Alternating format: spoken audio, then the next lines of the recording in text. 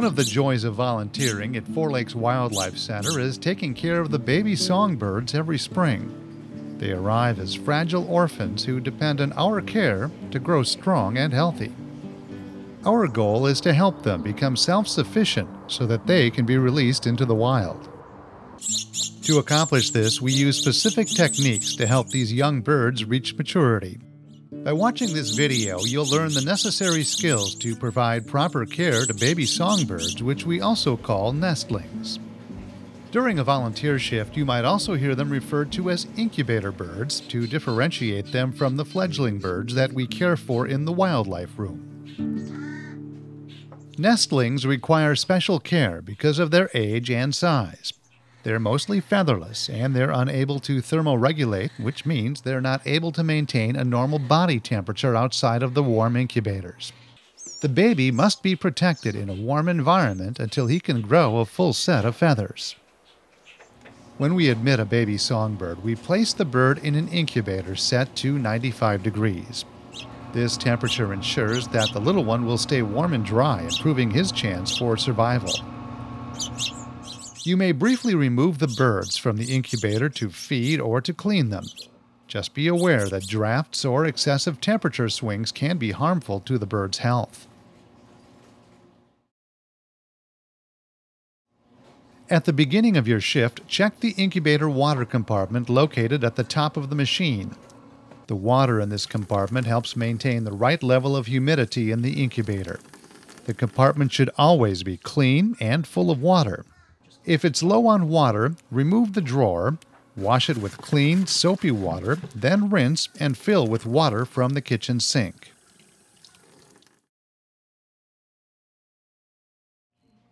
Almost all the babies are fed a passerine diet every 30 minutes. The babies that don't get passerine are mourning doves and rock pigeons, which are fed a special diet referred to as false crop. You will prepare fresh passerine at the start of your shift and put it into individual baby food jars for each bird or nest of birds. Each nest of birds should have a baby food jar of passerine and a baby food jar of water. These jars should be labeled with the same letter as the bird's nesting tub. This letter is also on the bird's care sheet. Make sure that every food and water jar has its own syringe to prevent cross-contamination when feeding multiple nests of birds. Smaller songbirds, such as finches, are fed passerine by using a 1 cc syringe with a catheter tip. You can use a clear rubber tip to cover the catheter while feeding to minimize dripping passerine onto the bird's feathers. Larger birds, such as robins, have a wider gape, which makes them easier to syringe feed without the catheter. After drawing passerine into the syringe, wipe excess food off of the catheter tip or syringe to help keep the birds clean. Each small bird should be fed approximately 0.2 to 0.5 cc per feeding. Robins and other large birds may be fed 1 to 2 cc. A good way to gauge whether a bird has been fed enough or too much is to check its crop, a storage pouch of the esophagus located on the right side of a bird's neck.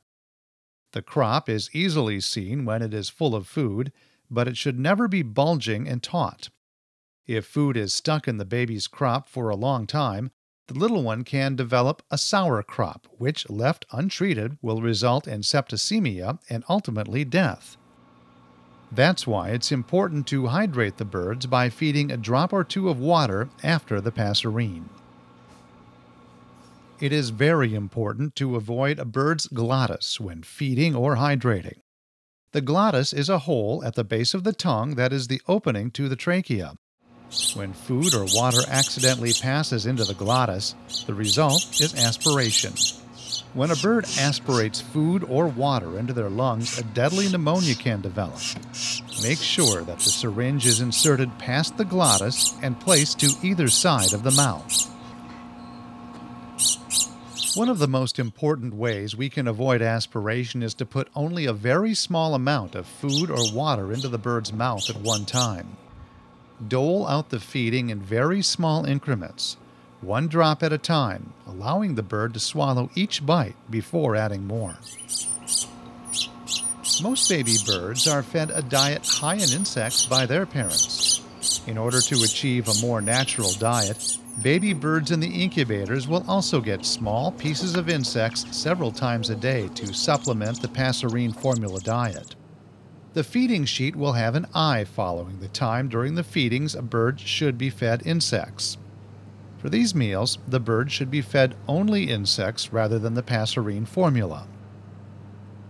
To prepare insects for feeding the babies in all nests, put a small amount of vitamin water in the bottom of a baby food jar and drop enough insects into the water to feed all babies in the incubator. A good estimate is about 2 insects per baby. You can choose any of the types we normally feed to birds. That includes mealworms, earthworms, waxworms, or small crickets. Try to vary the insects from what was fed at previous feedings that day. Use only 1 pair of tweezers to pull insects from the communal insect jar. Do not use these tweezers to feed any birds. Insects should be pulled out of the water onto a lid and cut into small bits if needed. Each nest of birds should have their own pair of tweezers for feeding the insects to the birds. Indicate which type of insect was fed in the notes section of the feeding timeline. After each baby is fed, make sure you record it on the orange nestling feeding log, which is located in a binder next to the incubator. Every page in the binder is identified with a letter of the alphabet which corresponds to the letter on each bird's nesting tub. The top of every nestling feeding log should be filled out with the bird's admit number, leg band color, date and species if known, and the nesting tub letter. Write the approximate amount that was fed to each bird in the space next to the feeding time on the log, and put a check next to that time. There are codes that you can use to indicate if a bird did not eat. You can write R for refused, or FF if you had to force feed the baby. You can mark these codes on the feeding log where you normally would record the amount of Passerine fed to the bird. A baby should not miss more than 1 feeding if their crop is empty. If you find a little one that refuses to eat for 2 feedings in a row, alert an advanced volunteer so they can give it fluids. If a bird still is not gaping after 30 minutes, it will need to be force-fed. Do not force-feed a baby bird until you've been shown how by 4 Lakes Wildlife Center staff.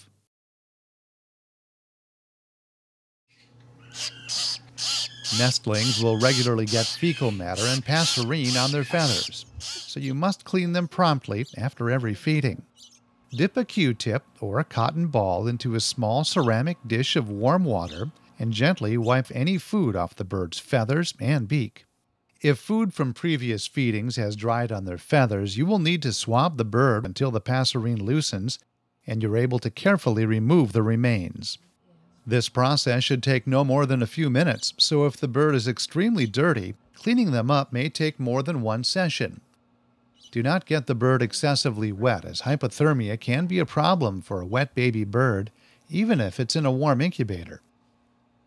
This cleaning process may require some patience and some time, but it's important to delicately handle the bird. Never pull dried Passerine off any part of the bird's body, because you will also pull out new feathers that the birds need for thermal regulation. It is better to feed the birds prior to cleaning their nest, because most baby birds will poop after each feeding. If a baby doesn't poop after a couple of feedings, you can hold a warm, wet cotton ball under their belly for a few moments to help them relax. You should alert staff if a bird still doesn't poop.